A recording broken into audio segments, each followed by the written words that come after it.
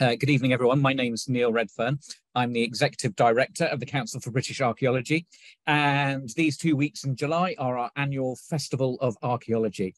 So I'm here and delighted to be able to introduce you to the National Trust team for an evening with National Trust archaeologists. We have literally a panel, a bevy of archaeologists at your beck and call to talk to you about the work of the National Trust. And I am delighted with our partnership with the National Trust around the festival and all the activities they have been doing. The CBA team, we're going to be in the background helping the National Trust do this. This is their evening. And so I'm delighted to introduce Shannon Hogan, the National Archaeologist at the National Trust, whose role is to focus on engagement, to introduce her team, introduce the presenters, and lead you through the evening. Please, if you've got any questions, can you use the Q&A function? And then we will be able to capture those questions and put them to the panel and the group of archaeologists as they go along. Please use the chat if you want to say hello to anyone else or say where you're joining from, or if you've got any comments you actually want to make. And without further ado, I'm going to pass over to Shannon now. I'm going to go hide in the background and be listening in. And I wish you all a really fantastic evening. You're in for a treat tonight. Shannon, over to you. Thank you, Neil. I just saw quickly someone pop up and said they're from Houston, Texas, which is incredible. So we do get a really interesting mix of people from all over the world come to these evenings. So yes, some of you may know, here we are, third year in. This is the third year that we've run this in conjunction with the CBA. I find it funny sometimes thinking about presenting this, given that before I joined the National Trust, I didn't even know that we had archaeologists in the National Trust. But 6.5 years down the line I've been here. Now I've got the honor of saying that I work with some of the most knowledgeable and fascinating archaeologists I've met in my entire career. And that's no offense meant to anybody here who might be on the call who I've worked with in the past. Not only that, but they're actually a bloody nice bunch of people as well. So I feel very fortunate. I should also say that my boss, the head of historic environment for the National Trust, is lurking on this call as well. I just want to point that out. So as well as Neil and the team from CBA, we do have some secret archaeologists stashed in the background so they can tackle some of the questions that might come up, some of the broader questions that might not be sort of specific about the presentations.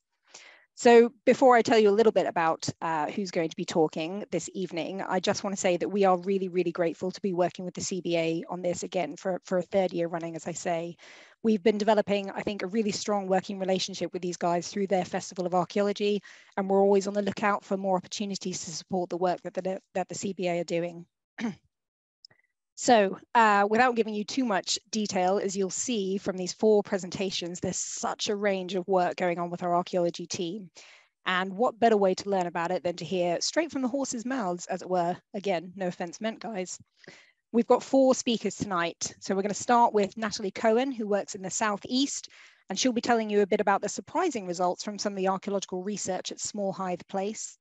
Then we're going to go to Mark Newman, who's up in the Northeast. He'll tell you what they've learned from excavating in the gardens of Benonborough Hall. Then we're going to go back down south with Gary Webster, who's going to whiz through, I've got to say this right, a plethora of partners and projects involving people and places in the South Downs. There you go. I thought that kind of captured everything, Gary. I'm being deliberately vague here because I want them to really express all the detail of these projects. And then finally, we're going to finish with Duncan Coe, who's heading up the growth of one of our volunteer initiatives to monitor and support the ongoing care of our archaeological assets in the National Trust. So as Neil said, please pop any questions in the chat. Sorry, no, the Q&A box, not the chat. So we'll come to those at the end of the 4 presentations.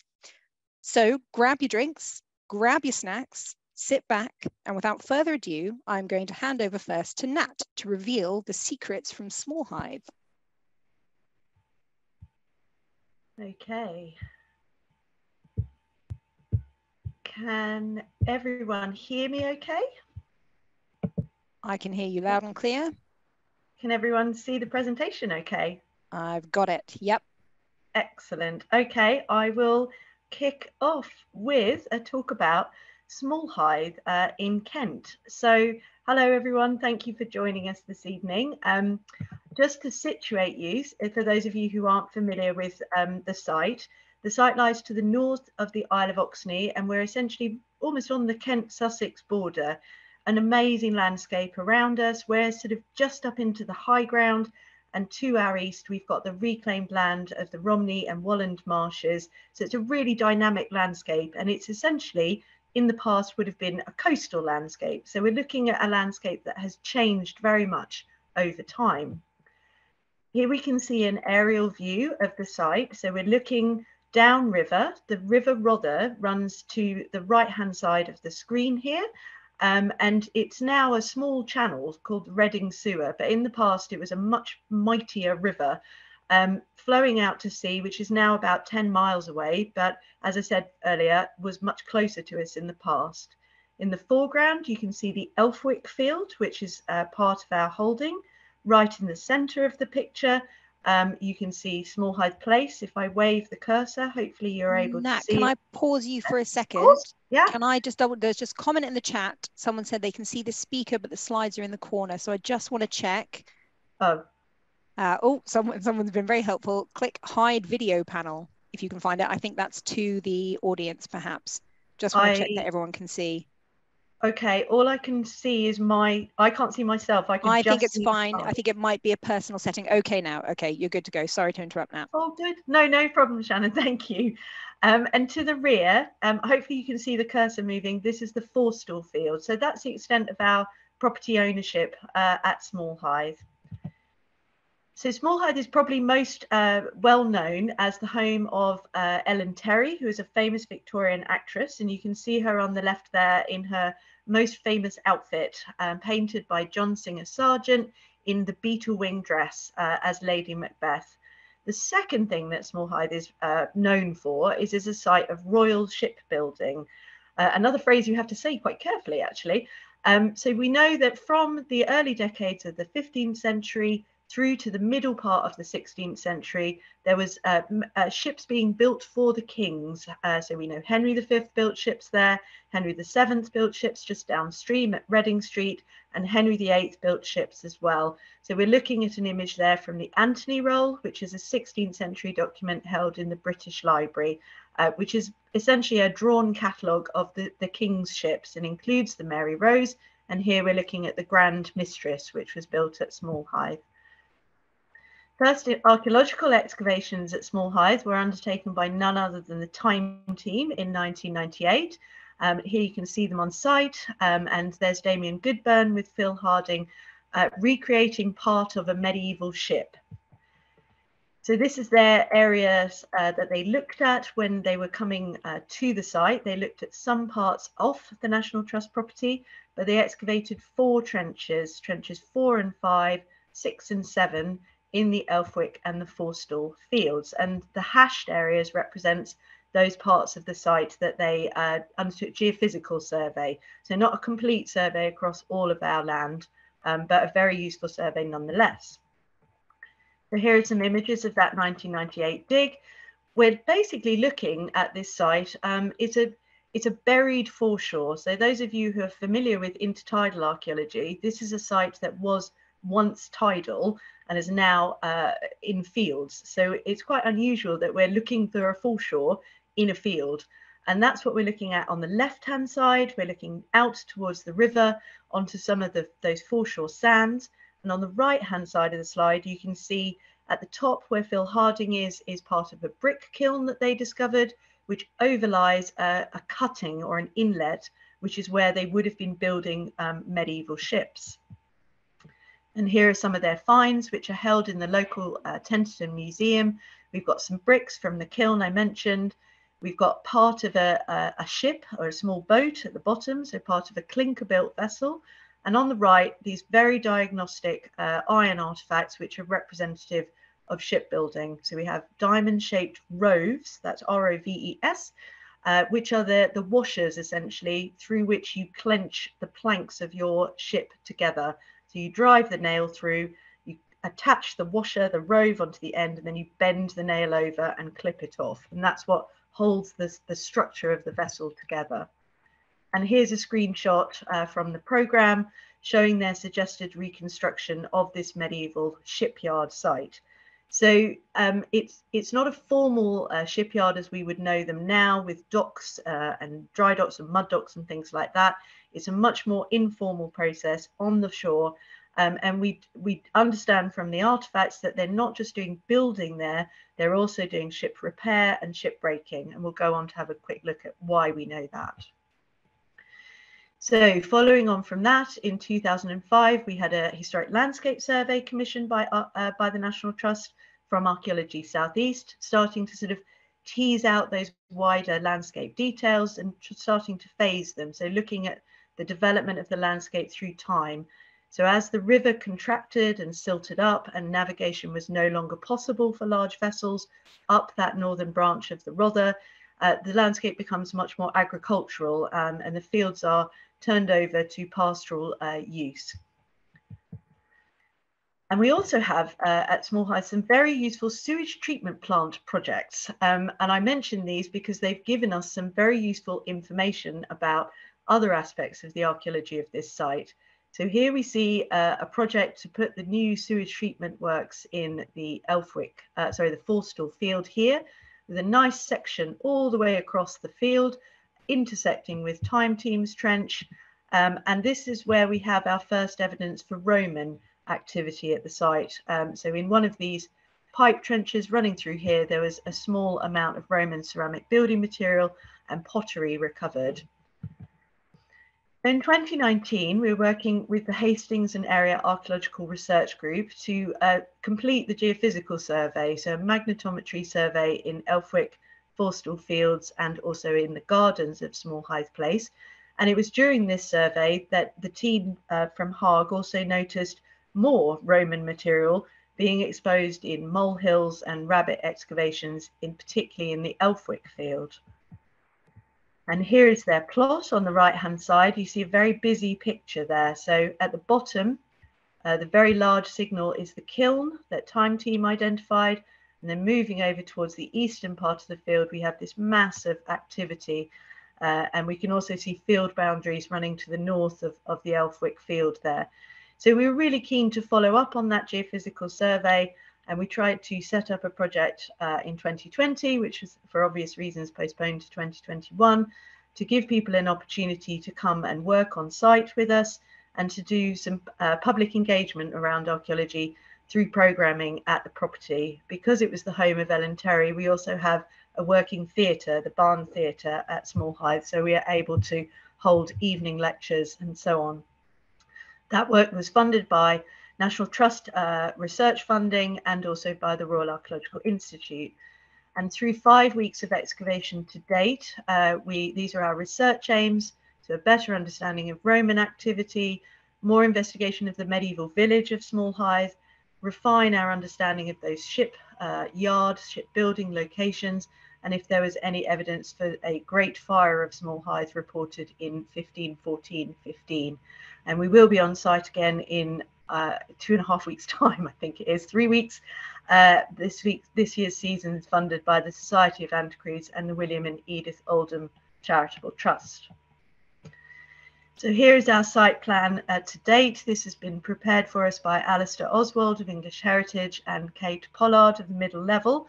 And you can see our trench locations there in red, with Time Team's trenches outlined in orange, and with Al's topographic survey and earthwork survey adding more detail to that picture. So you can see that the earthworks define the cuttings. We've got a large clay pit in the middle, which is most likely the source for the brick kiln, and the trenches across the landscape. So starting with the Romans, we did not set out to look for Romans, but we have most certainly found them. What we have is a small Roman settlement that dates in occupation from the early part of the 1st century AD and possibly pushing back earlier than that. We have cut features, pits, ditches, and so on. We have some evidence for timber buildings in the terms of beam slots. We have to date over 60 kilograms of Roman pottery recorded from the site, included imported materials such as the Samian ware with the potter's stamp that you can see on the right there.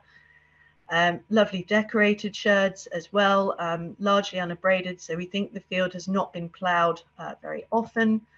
and some very large pieces as well that have been able to be excavated and partially reassembled.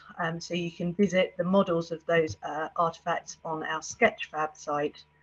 Also, Classis Britannica tiles, so evidence for the Roman fleet active in the area, using the waterway in the same way it was used in the medieval period, although no evidence for shipbuilding up till now for the Roman period. And we can cast our minds back to the 1940s and Ivan Margary's work looking at Roman routeways across this landscape, and gives you a good idea of the shallow sea or emerging land that lies to our east. So moving on to the later periods and just coming back to our site plan, I also just wanted to touch base with another sewage treatment plant project, which also returned a lot of evidence for Roman archaeology, and in this instance, a dump layer that seems to represent the remains of a masonry building with the hypercoarse tiles coming out as well, so possibly a heated structure. For the medieval period, we have definite structures. So we have this medieval stretch of wall built in chalk, which is unusual for the area, to the lying just to the west of Small Hythe Road. And there is a later building lying just to the south of it, 17th or 18th century date. The chalk wall is probably 15th, 16th century in date. We have undertaken further geophysical survey, so some resistivity survey, also some ground penetrating radar survey by the Wealden Archaeology Group. And again, the area just to the west of the road is looking extremely promising for this year. So these are our building remains that we've already excavated. And we're particularly interested in this semicircular building with some projecting wings that are coming off the side here. And of course, now we can also make use of the LiDAR, so we can see very clearly the shapes of the inlets or cuttings lying next to the river. We've re-excavated Time Team's trench, so we've gone through and found the bottom of the kiln. We've also excavated down onto the foreshore, where we see we've got trample layers at the top, so to create a drier surface to walk on. But really, it's been the metal detecting that has proved most helpful in terms of helping to refine our understanding of the shipyards. This is James Ward, Thames mudlarker, who's been a key member of our team since the beginning. And on the left-hand side, you can see some unused roves. So roves that are in a strip and haven't yet been broken up to use in a ship. Last year, we surveyed a sample area of the Elfwick field, over 120 find spots recorded, almost all ferrous artifacts and almost all of them related to shipbuilding. So more unused roves on the left and in the center, and used roves on the right. So showing that we have not only building and manufacture, but also repair and breaking. We've been back in the spring of this year in some very wet weather to sort of test those assumptions that we made. This is the spread from 2022. So all of those find spots located in the Elfwick and the Forstall fields. Subsequent to that, as I mentioned, we've done a lot more detecting. All of those red and yellow flags are ferrous signals. So we have them in the Elfwick field, in the Forstall field, on the tennis court, and in the area just to the south of the Barn Theatre. Over 4,500 find spots recorded, almost all of them ferrous. We've dug 2 sample transects, so a further 60 find spots excavated, and they were almost entirely nails and roads and nails and roads and nails and roads. These are the areas that we've so far detected with a small team during the spring, and it's going to help us to refine where we put our trenches in the next few weeks. So we're all very, very excited to be going back to Small Hythe for a 3rd season of excavation. And I'd like to say a huge thank you to an amazing team who've been working on this project, and how excited we are to be heading back again into the field soon. Thank you. Oh, that's amazing, Nat. That's incredible to see. I just want to say one thing really quickly, a sensible comment. There's a few people who are just having a little bit of trouble with internet sound and images. I don't think it's on our side. I'm sorry, it might be sort of various people's internet connection. This is being recorded and it will go on the Archaeology UK YouTube channel in the next couple of days. So apologies if anybody is dropping out and can't hear anything. It will all be available. I want to also congratulate Nat on not using the word pandemic. in discussing 2020 and saying, you know, skirting around that. I think that's, I mean, we're still doing it 3 years on, but well done. I'm going to say it. You didn't, but well done. We don't mention the event, Shannon. You know that. We don't mention it. The year that shall not be discussed. But no, it's incredible. You did that very well.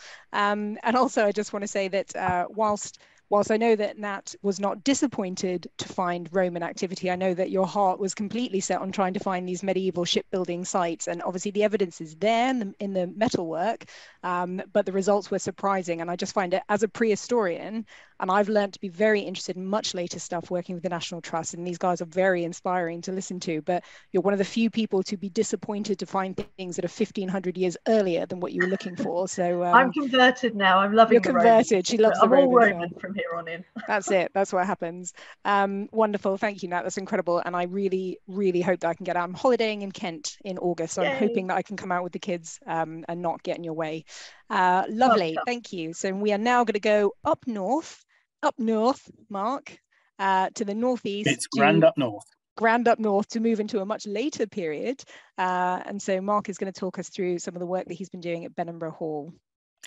Good evening, everybody. My name's Mark Newman, and I'm the archaeological consultant on the east side of our north region. One of the properties I look after there is Benningborough Hall, as Shannon has trailed. And I was delighted when I discovered that the theme of the festival this year was archaeology and creativity, because the project I'm going to talk to you about couldn't have been better made to work underneath that title. It's thoroughly archaeological in character, but also it's about the largest scale creativity that we in a British society engage in, creation of gardens and designed landscapes. And it was super thrilling to see that there is actually a gardening trail in the Little Jollies advertising the festival this year, so that's a perfect fit. And it is deliberate that we're talking about not one garden, but several, hence Benningborough's rediscovered, which is our theme now. It's also a super relevant project to talk to in this context, because I am stealing the thunder of the remarkable Roads to the Past group, who are a community archaeology group from Thornton-le-Street, a little bit further north from Benningborough, who have actually been doing all the hard work here. And I just swan in and take the credit in sessions like this. But they have been truly amazing with all the work that they've done and that is currently ongoing.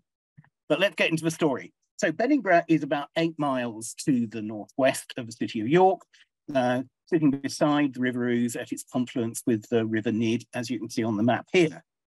For many people, for a long time, visiting and including the senior management of the National Trust, Benningborough was about a nice Georgian mansion. And to be more precise, about a very nice staircase inside a Georgian mansion, and the rest of the stuff sort of came with it. And the came with it that we're talking about is a 300-acre park here. As you can see, we're looking at the Ouse flowing through here with the Nid trickling in from the side. Benningborough at the heart of things, but actually quite a lot else going on in the surrounding landscape, starting with a little Roman villa beside the river, then with a thick layer of medieval archaeology, because this site was owned by St Leonard's Hospital in York, before you get into the gentry age and the stuff that's going to be our main theme tonight. Benningborough, if I keep pressing the wrong button, that's not going to go down. There we go. So at the dissolution, the former possessions of St Leonard's Hospital went into private hands, and by the 1550s, Benningborough had been taken over by this chap, Ralph Belcher, who made Benningborough his principal seat and constructed a house, well, somewhere on the property, probably taking over the Grange buildings and expanding them. He became a figure of some national note and involved in law and financial world in Tudor England. The best guide we have to where he lived is this sort of Gothic script, Here Be Dragons, site of the old hall or manor house of Benningborough, just out to the southeast of the present walled garden and around the 18th century mansion.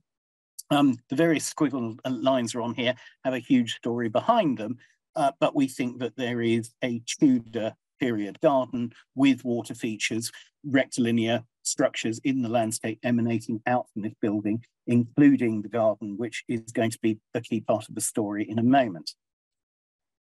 The next layer of Benningborough comes in the 17th century when the sort of garden wars takes place. So successive generations of Abouters consolidate their position. The members of parliament, one of them even has the fun of being one of the people who signed Charles I's death warrant. So there's lots of drama going along in this landscape, but there's house wars going on across the river from Benningborough at Monckton Hall, and more particularly the Slingsby family, also members of parliament, with their house at Red House, with sort of competitive gardening being flashed across the waters at each other. And a quite interesting, unusual development of sort of detached parklands. So Red House has its own ornamented park here, and Benningborough has one detached outside the present National Trust boundaries over here. So quite a singular and distinctive exploration of new gardening ideas emerging through the 17th century. And I think there was a major investment in the gardens in Benningborough in the last years of the 17th century. And then when John Boucher went on a grand tour to Europe, he brought back Italian ideas about architecture, wanted to create a new mansion. I think everybody said, and how much did we spend on that garden? Well, I'll tell you what, we'll slot the mansion in to fit the pre-existing garden.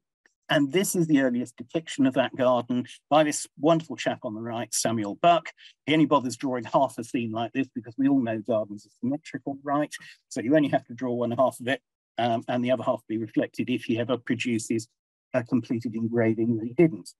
Now, when I started working at Benningborough over 30 years ago, this was taken to be a sort of artist's impression of a garden that never was, because there isn't a garden like that there. That stands to reason.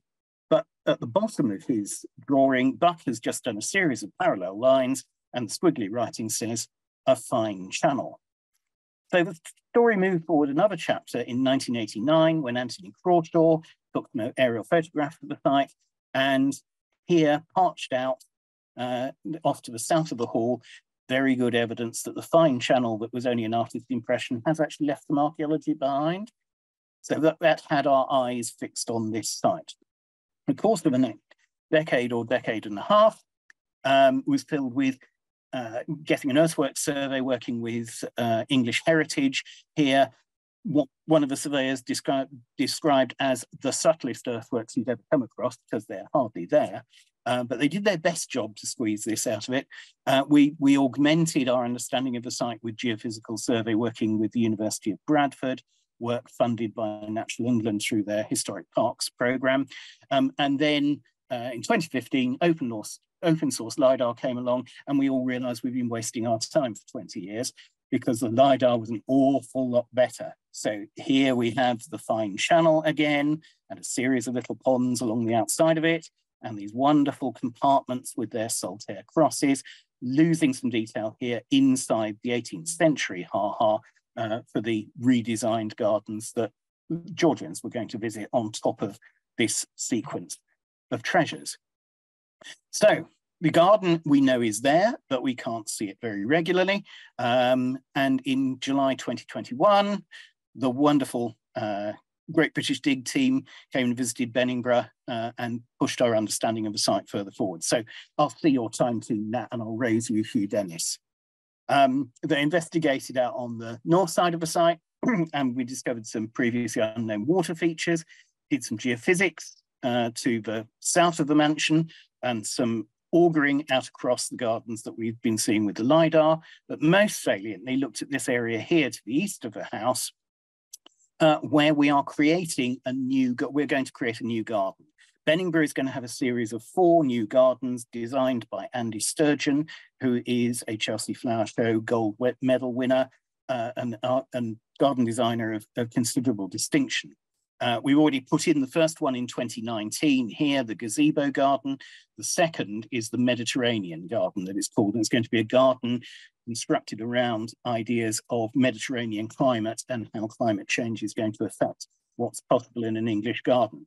But its most characterizing feature is it's going to have 5 straight walls here dividing the space up, built from York stone. Those will require foundationing. So we thought we would investigate 2 of the foundation trenches to see if there was any significant archaeology lurking. So the 2 here. And I've had my eye on this area of the site because it's got a funny little slope running up it. And I've always thought that really doesn't look terribly natural to me. And everybody's looked at me a bit funny and suggested that I have a bit more water with my lunch. But I thought it was worth a punt. We also knew that this area had been a rose garden in the Edwardian period. The yellow lines here are the Ordnance Survey's depiction of the outside of that. They weren't creating a coffin-shaped garden, much though it looks like it. It all takes its sense from the geometry of the hall and its surrounding areas, and then the contrasting geometry of the late 18th century walled gardens. So it's not quite as macabre as it appears on first glimpse. And what the Great British Dig people found, well, we dug our lovely foundation trench, and I sat on the edge of it with Chris Scott, who was leading the excavation work, and said, am I actually looking at natural anywhere here? And the penny dropped that we weren't. The deepest excavations were down to about 1.30 meters, no sign of natural, but what we did have was this fabulous brick wall. And this is at the bottom of the slope rather than the top. It went down to at least 1.20 meters below present ground surface and is 60 centimeters wide. And given that Georgians don't always bother with foundations, this was something pretty chunky.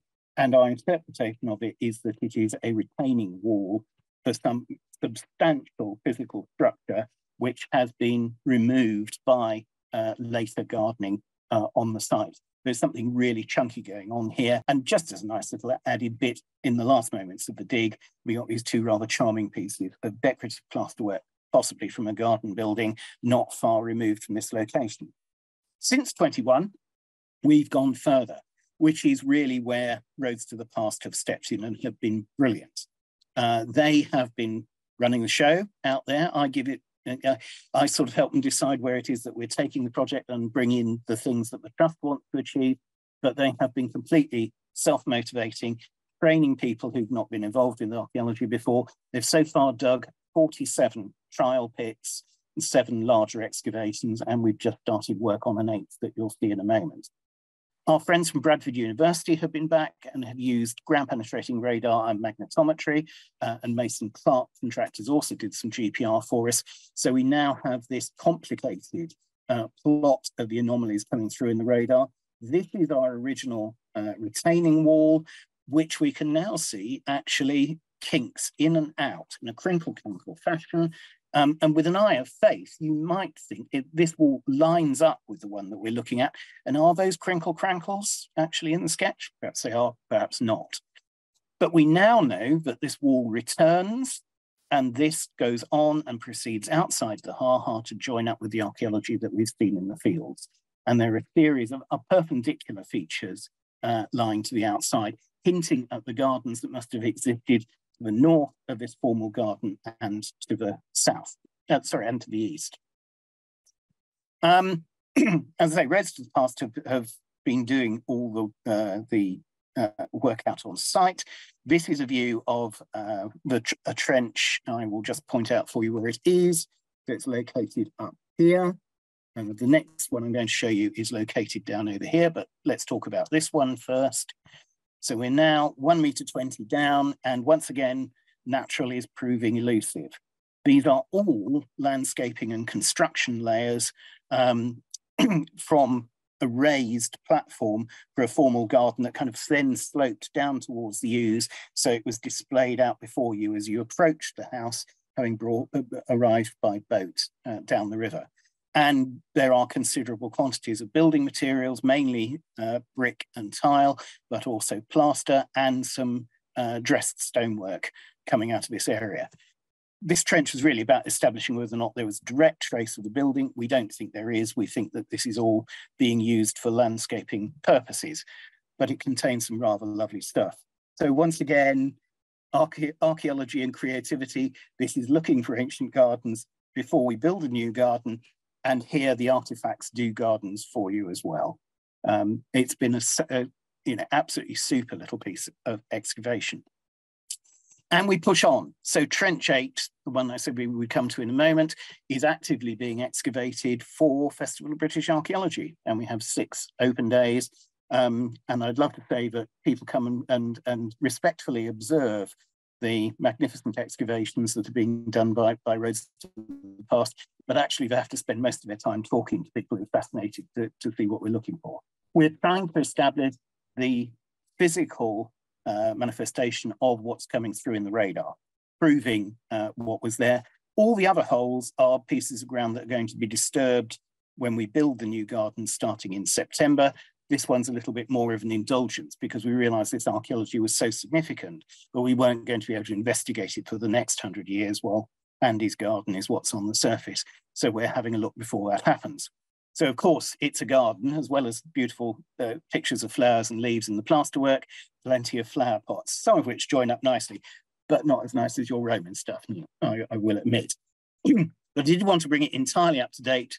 So this was opening the trench last week, and this is what they have found as of Monday. So we're looking north across the site here.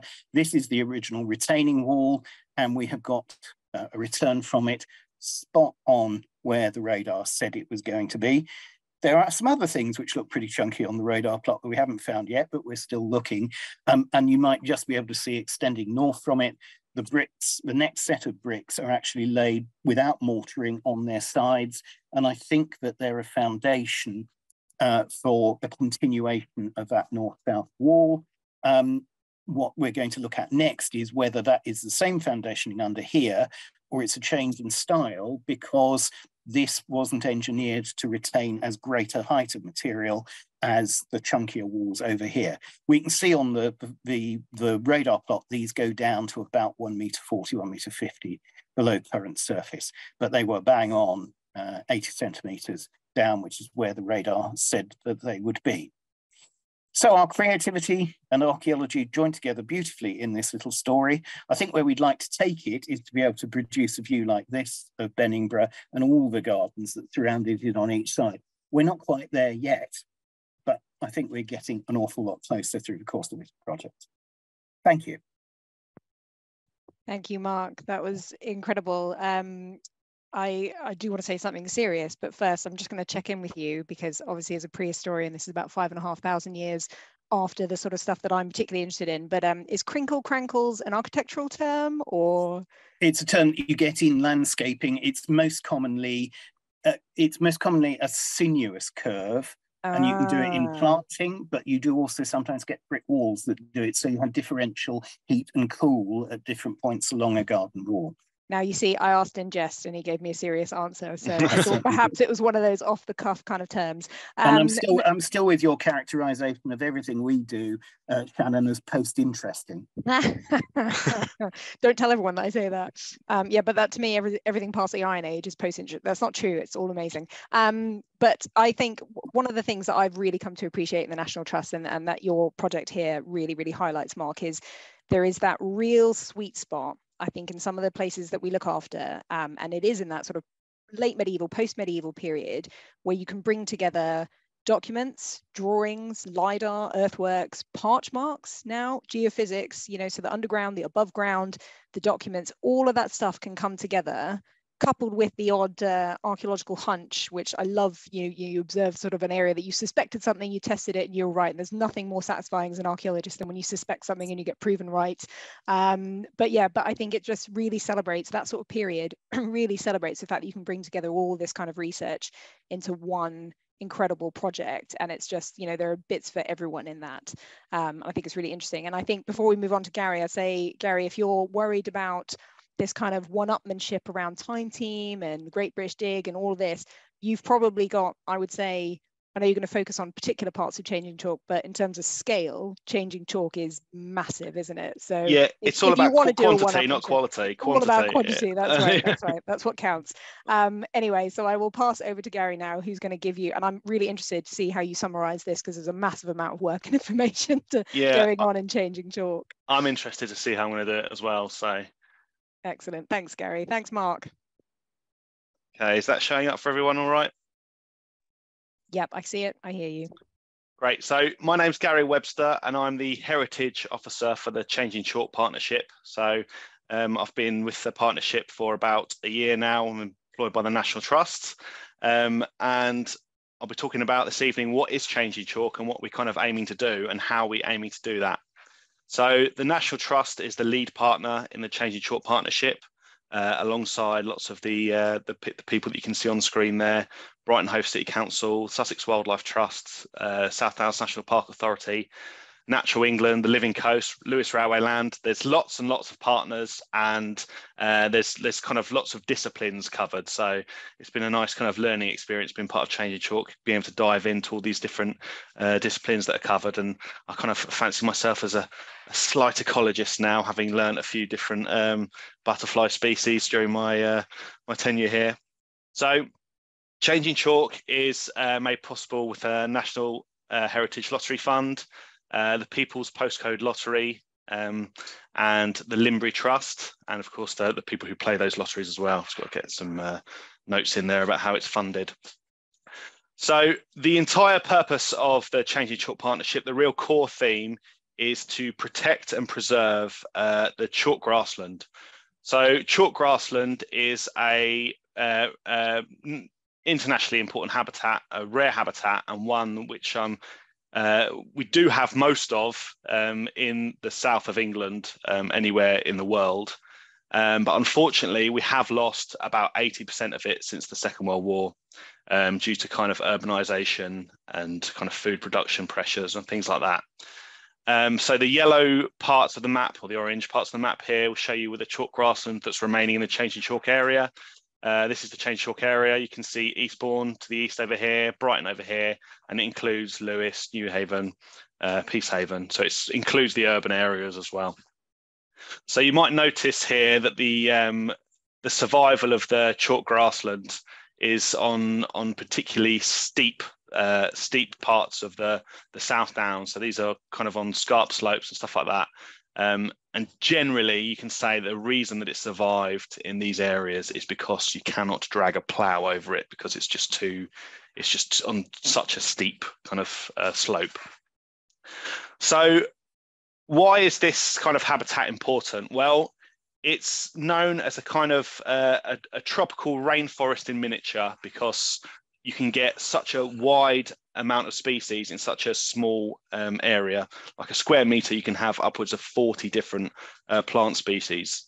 And it really is a kind of unique mosaic of habitat and ecological diversity, and something that is really worth saving, and not only saving but restoring and joining together, which is what the partnership is hoping to do.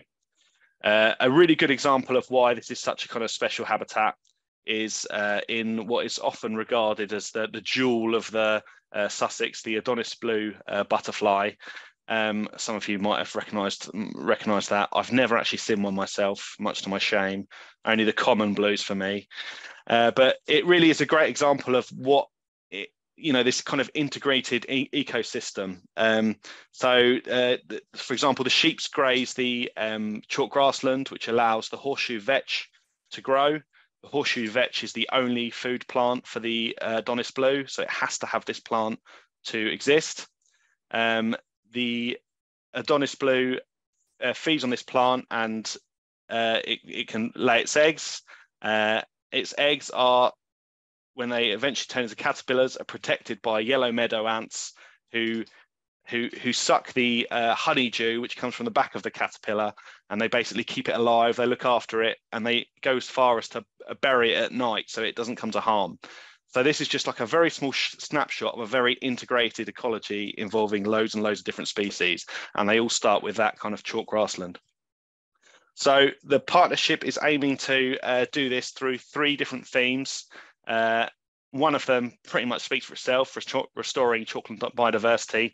There's a few different projects involved there, including grazing and kind of working on local wildlife sites to understand just how much we've got and the condition it's in. Connecting downs and towns there's a lot of this is about actually getting people out onto the downs who maybe have never experienced the down landscape before, and you'd be really surprised to see how many people have never been out on the downs before, even if they live in Brighton or Eastbourne. There's there's a lot of people who even 18, 19 have never been up there. So this is something that's really important. It's getting people up there so they can feel the benefits, the mental health benefits, the physical benefits of being out in this landscape in the fresh air. And there's also, of course, Hearts and Histories of the Downs, which is the things that I'm most involved with. I lead on Monument Mentors and Downs from Above, which I'll be discussing a bit later. And there's also the Big Dig, which I'll briefly come on to. So quickly, where did the Downs come from? Well, it was originally, you could think of it as one giant fossil. It's formed of trillions of skeletons from single-celled organisms that over 100 million years ago have rested in the sea and died, and they're kind of the coccoliths, the small skeletal plates that you can see on the screen there, have fallen to the ocean floor, and they've basically built up. And this is where the chalks come from. Tectonic activity 55 million years ago has pushed the plates of Europe and Africa together, and that has very slowly started to create the downs, as well as the Alps. So 10 to 15 centimeters a year movement over the course of 55 million years has given us this landscape. So it would originally have been effectively a giant chalk dome that would have gone straight from the South Downs all the way to the North Downs, which I imagine would have been quite a sight to behold. But unfortunately, in the interim 55 million years, it has weathered away in the middle. So we're left with the South Downs as we see them now, and the Weald to the north. Which is a very different landscape, because of course in the Weald we have, which is the kind of this bit here. In the Weald we have heavy clays, whereas on the South and North Downs we have soils, thin soils over chalk, so they don't retain water very well at all. Kind of go straight through to the kind of aquifers below. However, in the Weald, water will sit for a very long time, so it creates two different kind of landscapes in a very close proximity. Also, the Weald has been called a man's farming work. It's a lot more effort is involved in kind of cultivation and stuff like that, because it's such a kind of waterlogged environment. And this was a few years ago. It's probably should change since then, but. So no tender-hearted garden crowns, no bosom woods adorn, our blunt bow-headed whaleback downs, but gnarled and writhen thorn. Their slopes where chasing shadow skim, and through the gaps revealed, belt upon belt, the wooded dim blue goodness of the Weald. So it's been a really good inspiration for lots of kind of artists and poets and stuff like that. And I mean, you can see why. Absolutely fantastic landscape, one that I'm pleased to work in. However, it didn't come out like this through the course of 55 million years. It is very much a man-made landscape. And what do I mean by this? Well, it contains something which is sought after and has been used in shaping it. It contains flint used to forge the tools, used in tool production, and basically deforested the entire area. 6,000, 7,000 years ago, they really would have started going hard on the deforestation of the South Downs, and it would have been a very, very different landscape. So from the image on the right here is just a representation of a kind of flint mine. That's a representation of one at Grimesgraves, I think. So we do have flint mines in the Changey Chalk area, such as those found at well, actually, this is an image just outside the Changey Chalk area, but it's just a good representation. This is at Sisbury Ring, but we do have ones inside the Changey Chalk area too, like at Windover Hill and round about there. So this was extracted and was used effectively to deforest the area, among other things, as traded as well. You do get different types of flint that you sometimes see kind of an orangey flint that comes out on the downland, but this is coming from a different geological deposit. This is coming from a clay with flints formation, and it's not as good to work with, and it wasn't as prized as tools. The kind of black flint that you get from the chalk was really appreciated. So yeah, 4000 BC these flint mines kind of date from.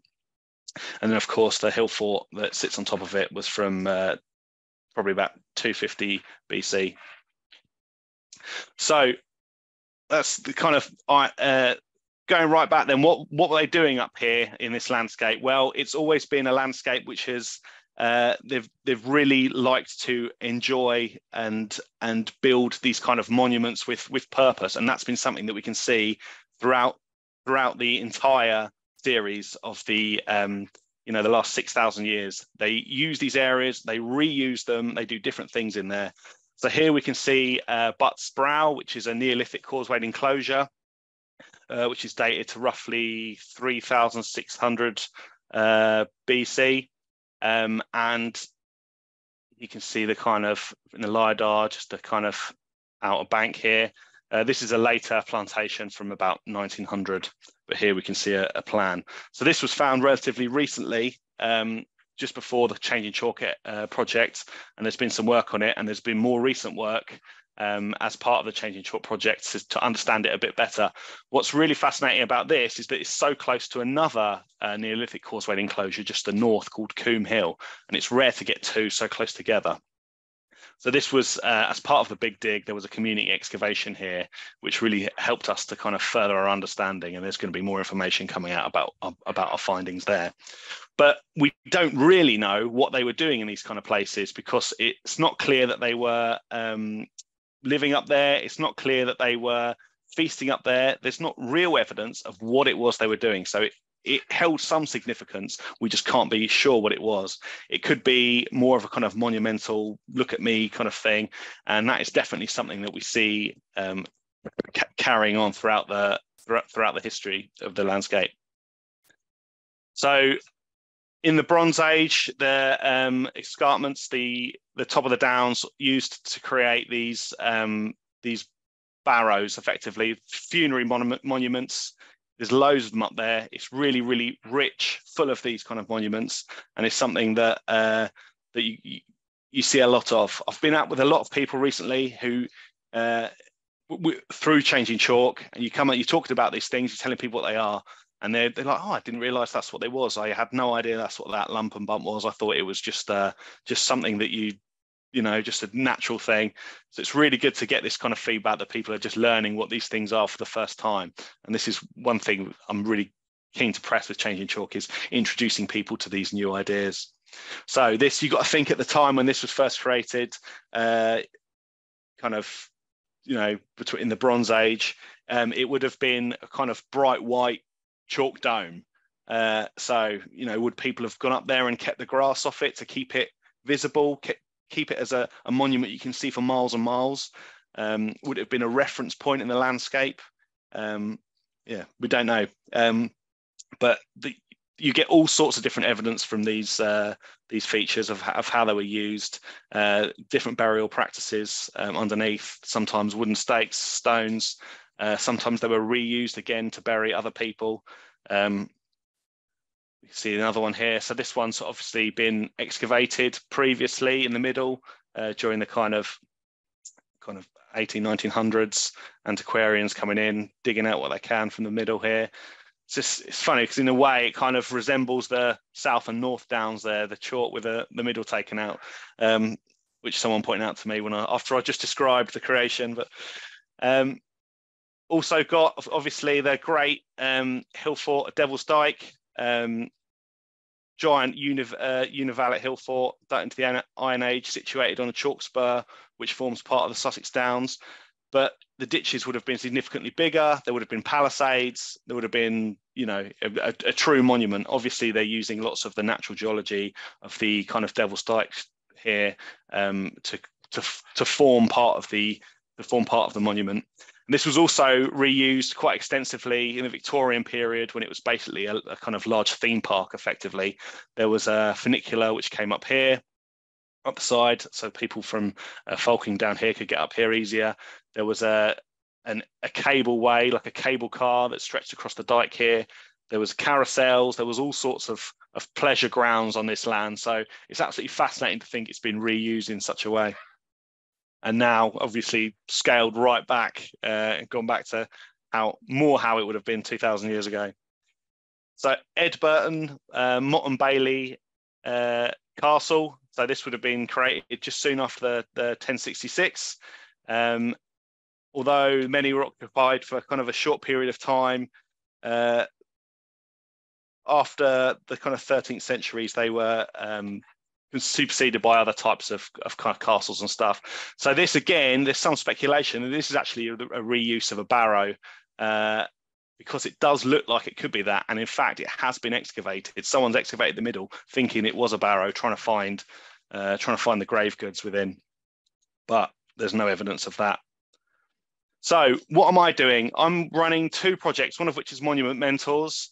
Monument Mentors seeks to engage people with these features, with these barrows, with these Neolithic causeway enclosures, so that they can actually take a hand in caring for it and looking out for signs of problems such as burrowing animals, over scrubbing, anything that might need attention. A lot of vandalism too, unfortunately.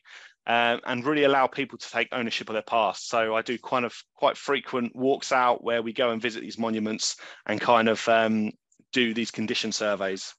I'm also doing the Downs from Above project, which is where lots of archaeology has been mapped using aerial photos and LiDAR surveys, 190 square kilometres, in fact.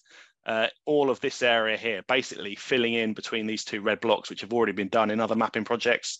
We've got all the mapping data from inside, and that is what it looks like.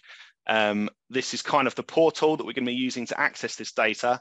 And this is going to give us the opportunity to go out and visit lots of newly found earthworks and sites with basically more fidelity than they've had before.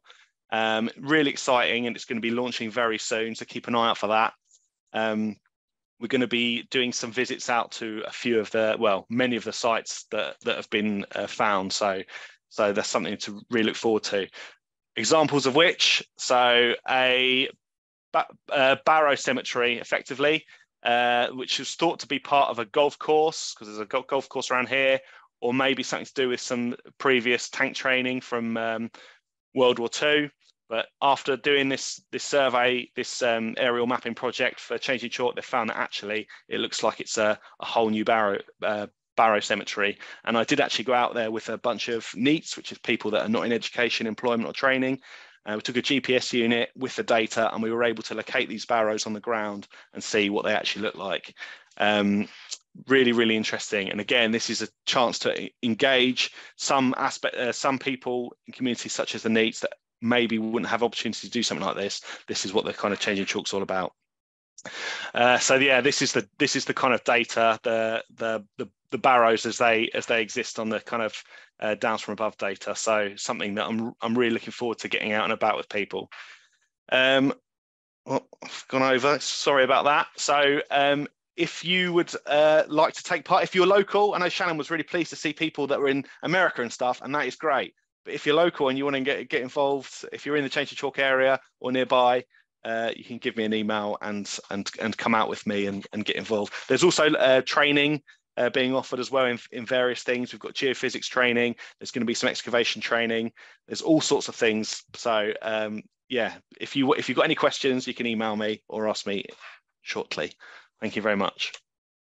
Thank you, Gary. That's incredible. And you got some kudos in the chat. I'm assuming it's a plant, one of your friends or something, saying, how great you are and what an amazing job. But genuinely, your passion about this it really, really does come through. But I think what's really, really nice for everybody to hear is the specific projects that are going on at properties. We really, really focus down on sort of the archaeology and the history of those places. But what you're dealing with here, and you sort of touched upon it at the beginning, sort of the ecology and all the nature conservation work that goes on. I think for a lot of people possibly listening, this is obvious to a lot of people, but as Gary kind of suggested, that we have no truly natural places in the UK. Everything is it's a combination of thousands of years of human activity, and we can forget that quite a lot. So this project is really taking all of the conservation needs for natural environment, for historic environment, and all things sort of cultural heritage into play, and trying to bring people along that journey, and something obviously that the National Trust is very passionate about. And one of the founding members of the National Trust believed that all these places should be available. People needed space, they needed quiet, they needed green, they needed beauty. So all of these things which form the basis of what the National Trust stands for, you know, the Changing Chalk really is bringing all that together, and it really is just an incredible piece of work. It is. It's also worth mentioning. I forgot to mention the thing, but this isn't something that you could like rewild to. This isn't a landscape that you can just say, "Oh, we'll leave it and it will go back to how it was," because it wasn't like that. This is something that's come about, you know, in the last 6,000 years, and is a man-made thing. But it has to be carry on being curated by man as well. Yeah, and that's it. It, you know, all of our places, everything we do, from the small scale right up to things like this, which take in a vast quantity of the South Downs, is all balancing sort of the nature conservation as well as the conservation and preservation of our heritage as well. So yeah, I mean, this just highlights, in a really big scale, highlights what we do day in, day out. That's why the archaeologists, I think, in the National Trust are a really special group of people, because they have to work in that kind of holistic way, which is quite different from a lot of other sort of archaeological roles. I won't make any jokes on, well, actually, no, I will say this, you know, you get points from me, Gary, because you talked about the Neolithic and the Bronze Age, so I'm loving that.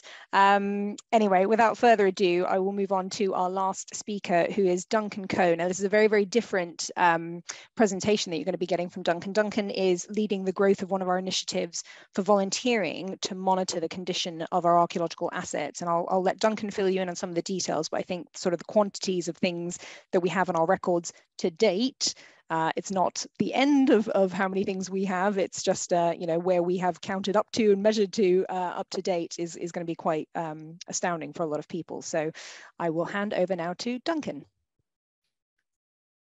Thanks Shannon. Hopefully let me get this up and running. Hopefully everybody can see that, the screen. Fantastic. I'm getting thumbs up, which is always good news. Yeah, I mean, Shannon says it's not that different from the previous speakers, but of course, a lot of what I'm going to be talking about is very similar to what Gary's been talking about in terms of the Monument Mentors, because effectively what the Heritage and Archaeology Ranger team is the same concept on a bigger scale. So as you can see, my name's Duncan Coe. I'm the project manager who's been tasked with kind of developing the HEART initiative and moving it forward. I should stress right from the beginning, it's not new. This is something that has been running within the Trust, especially in the Midlands, for about the last 10 years. And we have also some very good teams in the southeast. We have some excellent teams in the southwest. But what we're really trying to do is move it up a gear and start to make it a truly national project, which is rolling out, where all our relevant properties have teams of this type. And if I click, hopefully that will move forward. As Shannon mentioned, and as Gary mentioned, you know, our realization that our landscapes are entirely, or you know, largely man-made, that there is so much going on in our landscapes which are influenced by humankind, and to the extent to which our geologists have now decided that we're in a new geological era, the Anthropocene, that, you know, really sort of tells you a huge story about the scope and scale of what archaeology can tell us about our landscapes, our history, and the world around us. National Trust HBSMR, which is our Historic Building Sites and Monuments record, currently has about 95,000 features on our land of archaeological interest. And that number, as Shannon says, is growing all the time. So when I started in my post about a year ago, it was under 90,000. It's 95,000 today. That includes significant parts of 11 World Heritage Sites. We've got about 1,700 scheduled monuments, which, because they include multiple sites often, of over 6,000 individual archaeological monuments within those sites and in the region of 5,000 listed buildings. So the National Trust is responsible for the care and maintenance of a huge number of features of historic and archaeological interest. So what is the Heritage and Archaeology Ranger Team? Well, the Heritage and Archaeology Ranger Team is effectively a system which we are developing and have developed, which allows us to visit and survey and understand what's going on the archaeological monuments that we care for. And in effect, this is, underpinning all of this is the role of volunteers. We couldn't do this without volunteers. Volunteers are absolutely front and center of the HEART teams.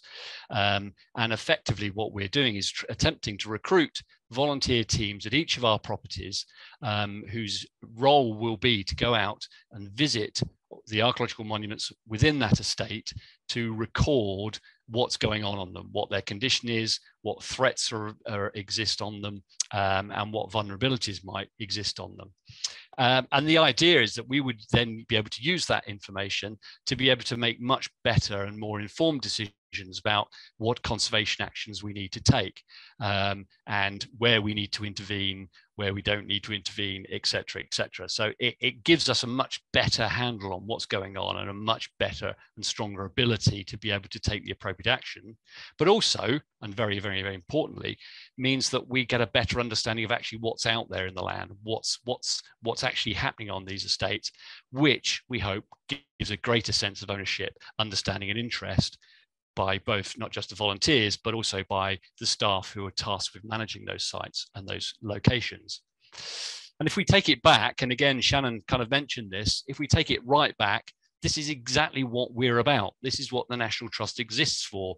The National Trust was set up to promote the preservation of sites of historic interest. So the archaeology on our estate is absolutely fundamental to that. And if we don't know what's going on those sites, we can't possibly be managing it, and we can't be managing it in an appropriate way.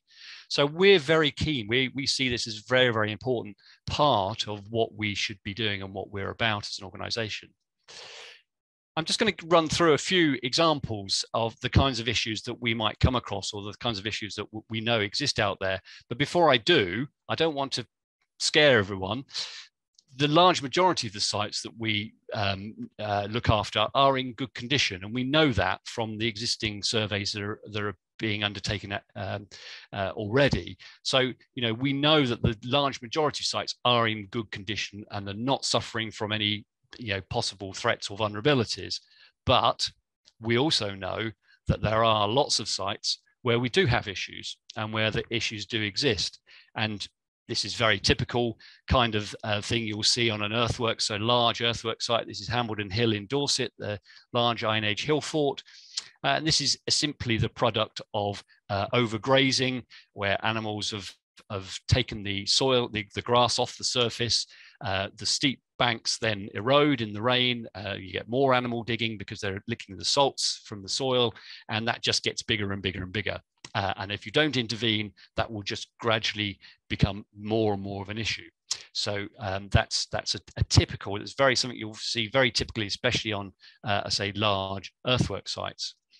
And cattle and stock can be a major issue. An awful lot of our land is farmed, and if you put the wrong type of stock on, if you put them at the sites at the wrong time of year or in the wrong conditions, that can lead to problems. So understanding what's going on, understanding the agricultural regime, the type of stock that are on the site, can be extremely important in understanding what we should or shouldn't be doing on those sites.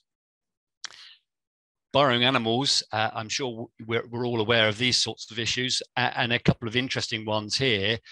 There are rabbit burrows in the town walls at Winchelsea, the medieval town walls at Winchelsea, extensive burrowing there that is basically slowly eroding away a scheduled monument. The badgers can also be an issue for us.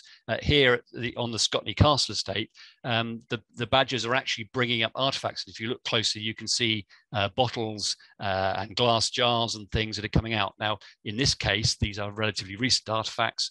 They're not significant in archaeological terms, but it's just an illustration of the kind of damage that badgers can do if they're digging their burrows in the wrong place, or their holts in the wrong place.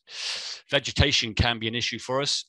Trees are wonderful things, but trees do have a tendency to get blown over every now and then.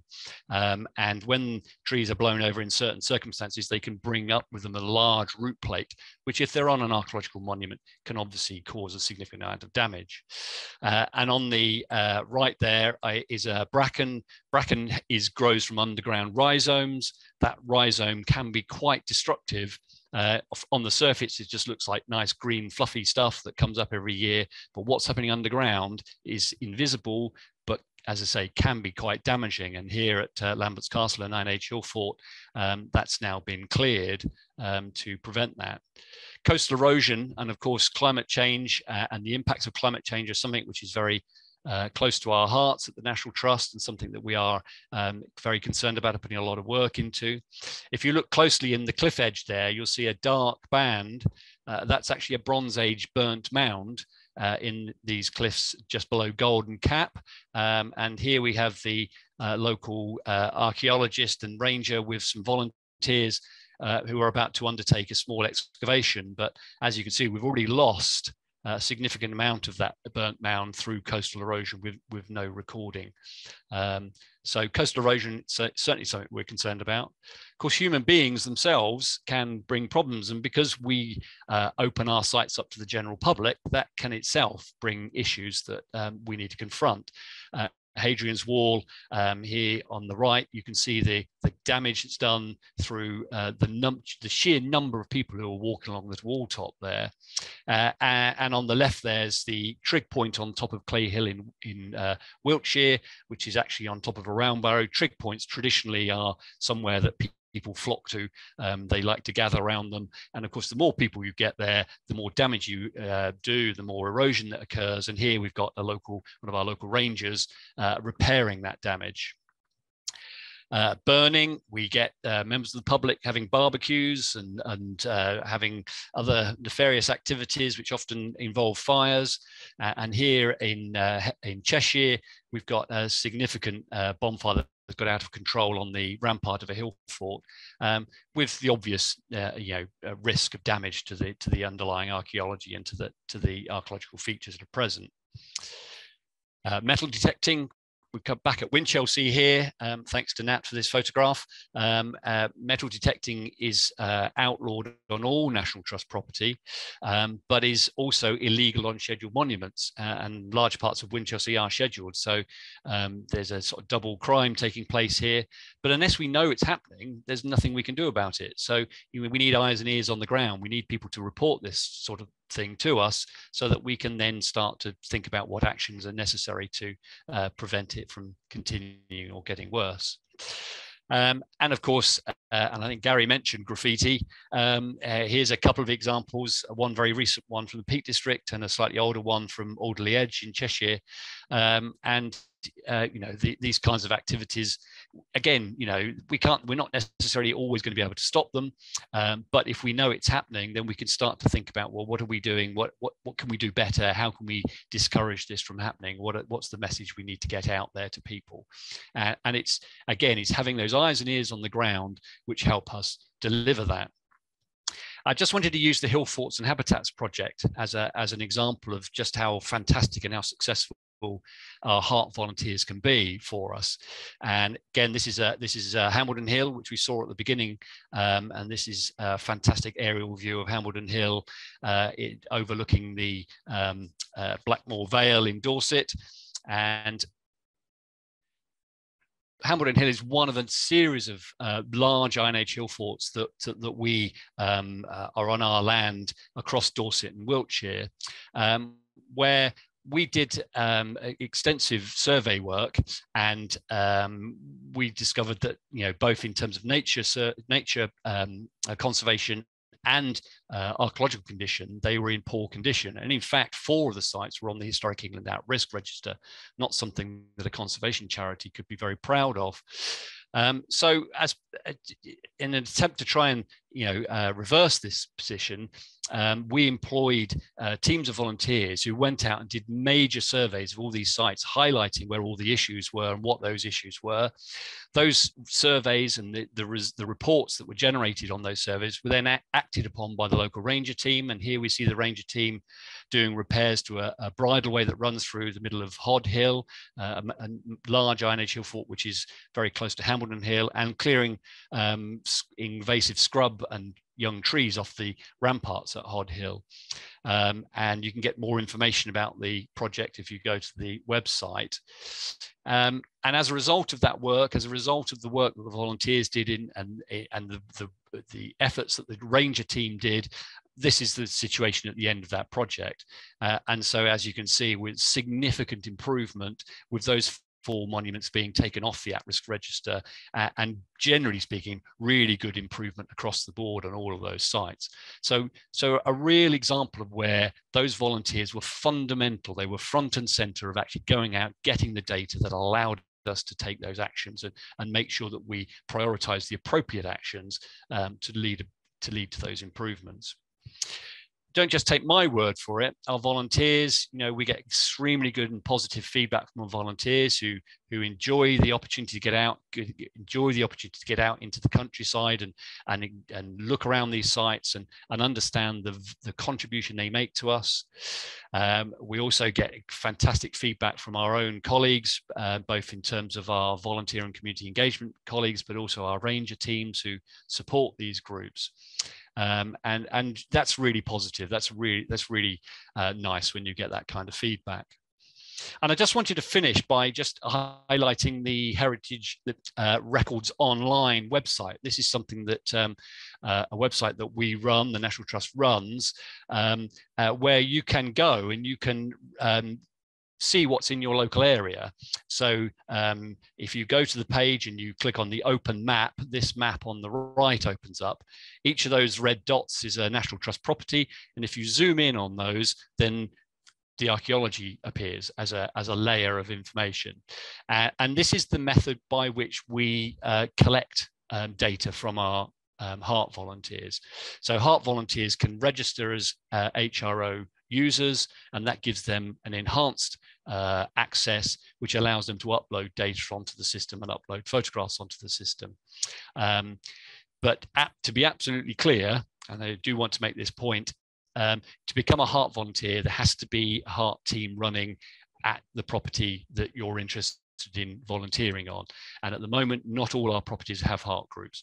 So if you're interested in volunteering and you're struggling to find out whether there's a HART group exists or not, we're going to suggest that you contact us by using the Contact Us button on HRO. So if you go to HRO, you'll see at the top page to contact us. Use that, send us an email, tell us where you live, where you are, and that you're interested in joining a HART group, and we can then explore whether there's a HART group that already exists. If there isn't, we can get back to you and let you know there isn't one, and we can also possibly keep you in mind if we get a future HART group setting up in that particular area. So that's where I'm gonna finish and stop sharing. Wonderful. Thank you very much. Thank you, Duncan. And you're right. Sorry, I didn't sort of articulate the connection between what you were talking about and the monument mentors that Gary was talking about. But it is, yeah, and we are growing. The whole point about the HART initiative is that we are growing it. So there will be hopefully more opportunities in the future. But I think some of those comments, and I hope people had time to read them, there's the sort of feedback that's coming through from the HART volunteers about doing something worthwhile, about working with people, and actually some of the HART volunteers are people who have volunteered in other capacities in the National Trust, and they're having a go at doing something quite different. It's giving them a real range of experience at our places, which is a great opportunity to have. But because I have to make at least one comical point, I will say that not only are people loving trig points, there's also, I'm pretty sure there's a whole Instagram on dogs on trig points, right? Dogs on trigs, something like that. Of which I know people guilty of that. So yeah, it's dogs and people causing damage at trig point. Just wanted to you know, be fair there. So we have had some questions. Yes, there is. Someone has put in the chat, yes, there is. And I think you are guilty of it as well. Yes, there's been a few questions coming through. So what I'm going to do is, and Neil may come off speaker, you don't have to if you don't want to, but we'll just sort of go through the questions and aim them at various people. The first question that came in, and apologies if they've left, a few people have had to go. We've only got about 8 minutes left of our presentation this evening. So Thea was asking Natalie about dating pottery. Now, obviously there's sort of various ways that we date pottery, but in particular with reference to the Roman pottery, Nat, do you just want to sort of answer how it is that we know like the dates of Roman pottery and how we kind of work out the chronology of those things? So we've been really lucky at Small Hythe to work with an amazing Roman pot specialist called Malcolm Lyne. So all of our pottery has been sent to Malcolm over the last 2 years, and he's an expert in the Roman pottery of Kent and Sussex and has been working for decades. So has a really amazing understanding of all of the established typologies. So he's able to identify for us and to date, looking at the forms and looking at the fabric. So he's been able to tell us whether we've got locally made wares. So we have quite a lot coming from the East Sussex area, just over the border. We have material coming from North Kent, and then we also have imported wares, so material that's coming through from Gaul. So all of those artifacts are well established sequences because Roman archaeology and Roman ceramic typologies are so well understood on the whole, so we can see where ours fits into those wider chronologies. Particularly when we're getting imported materials as well coming from the continent, so things like amphora, some of the mortaria, the samianware I mentioned, and so on. So it's been really exciting to learn a bit more about the dating and the chronology of that pottery, and it helps us to establish the time span for that activity, possibly in 2 phases. We're not entirely clear yet, but there seems to be a focus in the 1st century and then potentially a second sort of wave of activity in the 2nd and 3rd centuries.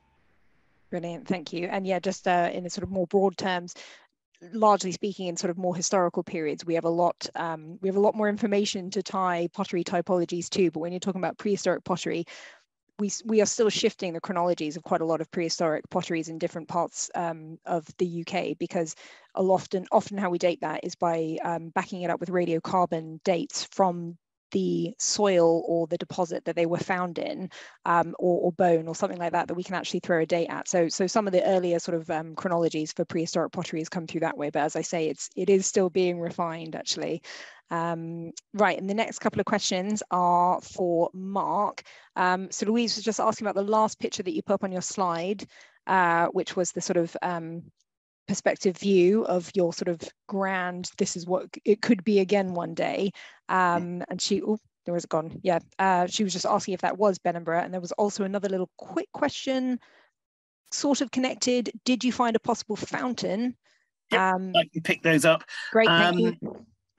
So I've been racking my brains trying to remember where that place was, and I'm guaranteed that I will remember about 30 seconds after this. But it's not Benningborough. Broadcast finishes. It's not here, but it is not Benningborough. And kind of the point is, we would love to make one of Benningborough. Very few people ever seem to have visited Benningborough, so there's not much stuff out there. But it'd be great if we could draw our own version of an 18th century perspective view. We're close. As regards the fountain, thank you for the question, Catherine. You're absolutely dead right. That is what the lovely people from Roads to the Past will have talked to you about. We found the concrete base and part of the foundations and part of the bowl of a fountain, which is the one you could see in the black and white photograph of the Edwardian garden. But archaeologically, it was really interesting. It's great to touch something that you've got that sort of evidence for. But the entire structure was dug into an enormous deep landscaping layer, which we think is a late 18th century date. So it really gave the stratigraphy of the Edwardian stuff visited on top of this later Georgian deposit. And that deposit, I really should emphasize is such good news for what we're planning to do, that we think that just about all of the interventions for the 21st century garden will only intersect that landscaping layer. So the really fascinating, fragile stuff from the earlier gardens will be protected underneath for future investigation. Wonderful. Thank you, Mark. Next, we're quick one for, actually, there's a couple for Gary here. How many mentors have you recruited so far, Gary?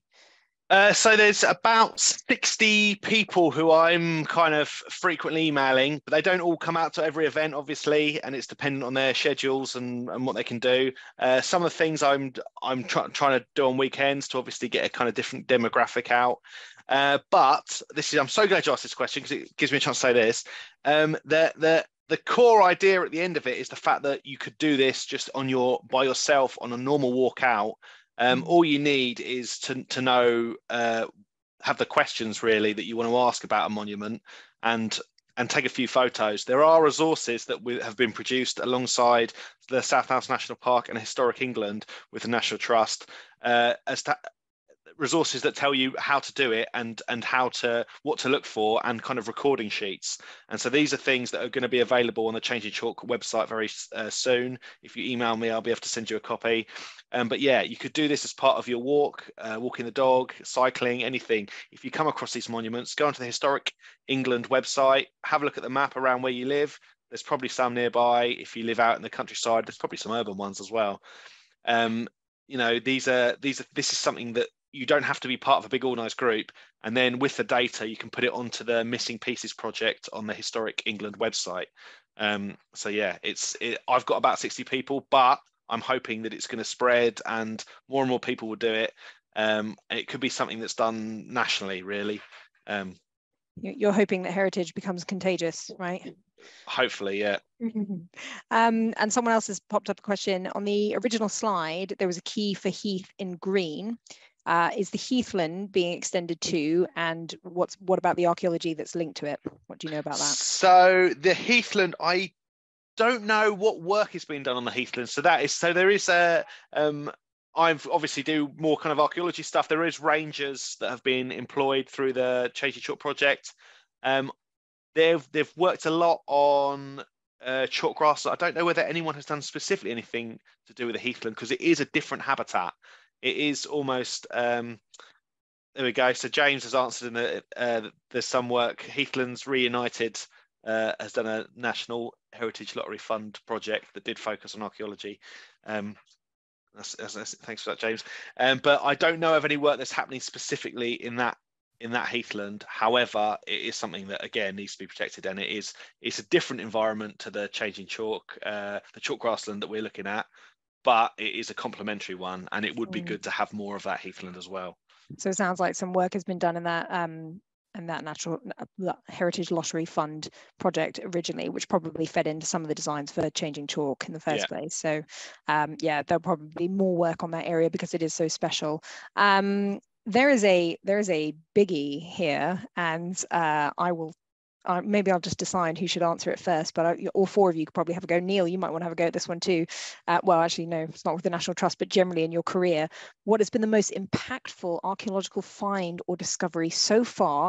And I'll just put in brackets, in your career with the National Trust. So I'll throw that at my team first. Mark's straight in there with the hands, but I'd love to get Neil's answer to that one too. Mark, do you want to go first?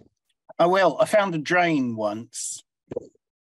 But the drain was going through the monastic cemetery at Fountains. And the geophysics that we used to look at the drain, we discovered was capable of identifying the graves. And when we worked on the graves, we found, you think kind of cemetery is the same thing throughout? No, there are about 8 different zones and different burial practices that represent the evolution of theology over the 400 years of the life of the monastery. From that, it started casting questions about the lay brethren, which you scale up to being, how did they recruit so many lay brethren without it completely impacting the economics of the north of England? So it's quite a good drain. It was quite a good drain. Yeah, I've seen the images of that drain, and what it goes through it is very impressive. Nat, do you want to have a go at that one? I will. I lost you all there briefly for a moment, but I'm back.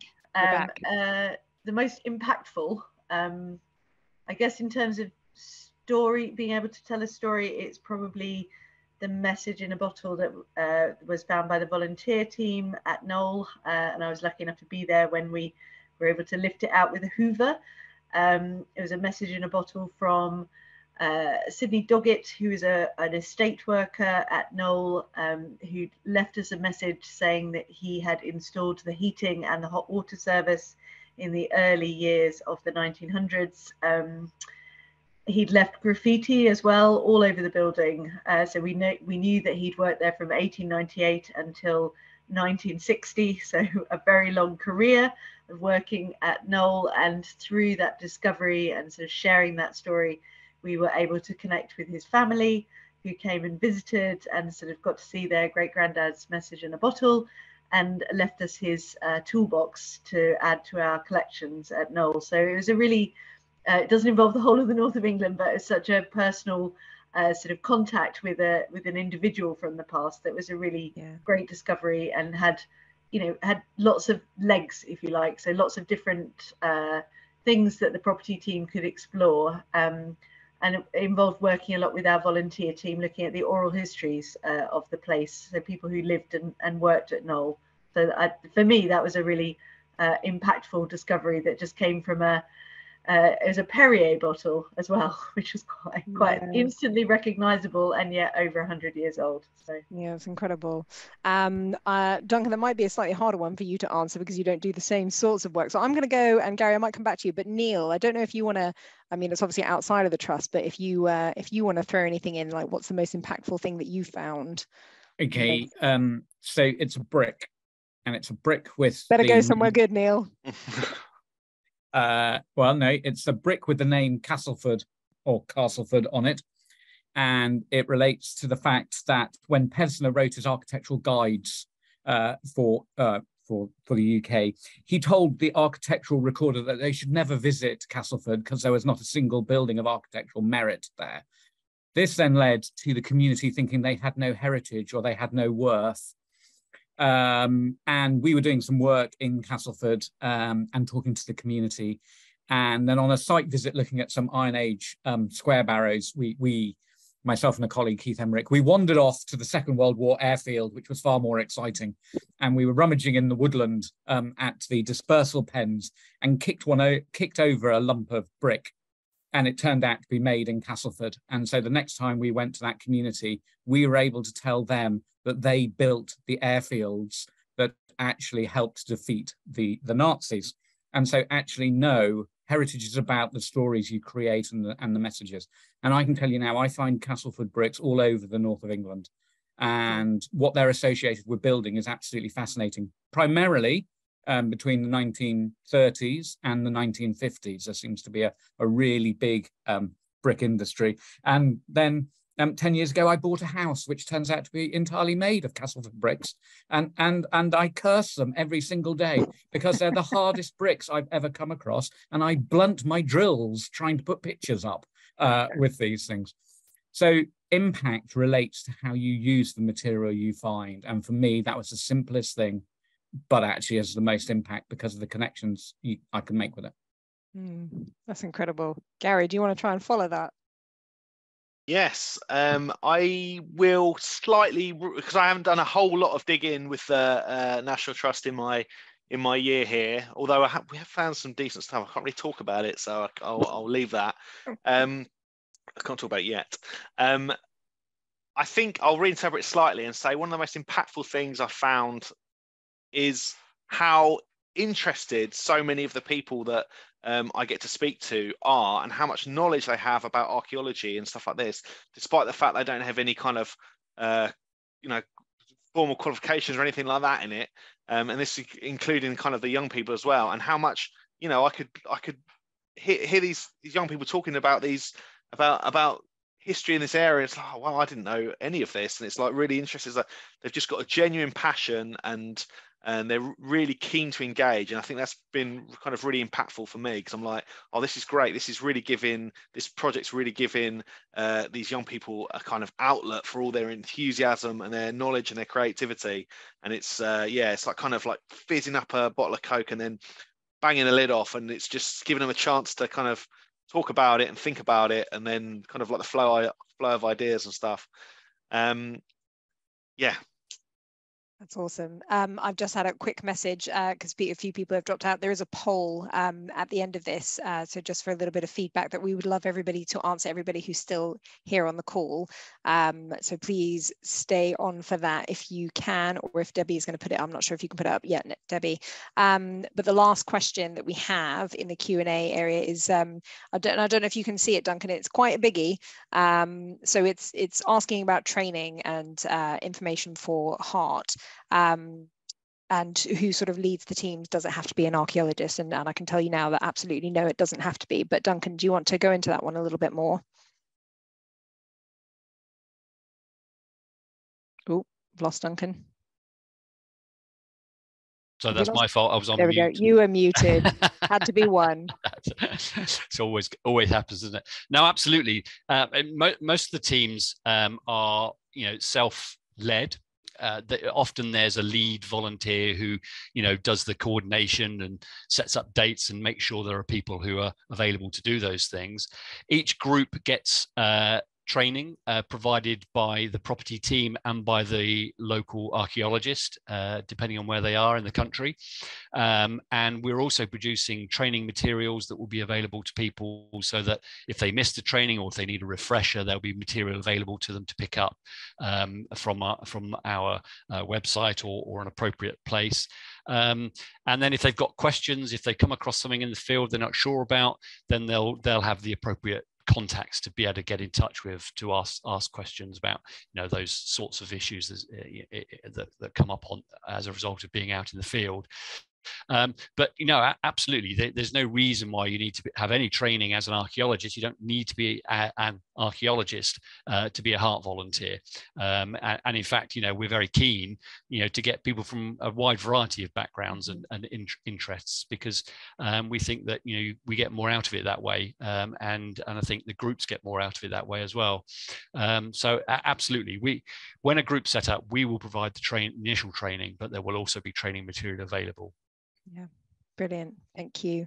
Right, Debbie has popped the poll up. So everyone who is still with us, if you could answer that, we'd be very, very grateful for your feedback. But I think, as far as I can tell, the questions are kind of, yep, I think they've come to an end, which is terrific. I just want to, on behalf of the National Trust, thank the CBA again for hosting us. It's just a pleasure to do this every year. I really enjoy it. So long may this continue.